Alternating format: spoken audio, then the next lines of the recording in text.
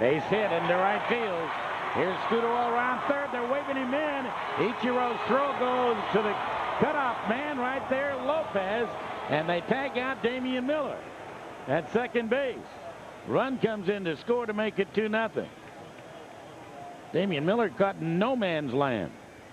And as I said earlier, Ichiro has to be very cautious on this surface that the football game was just last night, and normally a third baseman will send the guy from second. This is a ground ball. It's not a one-hopper.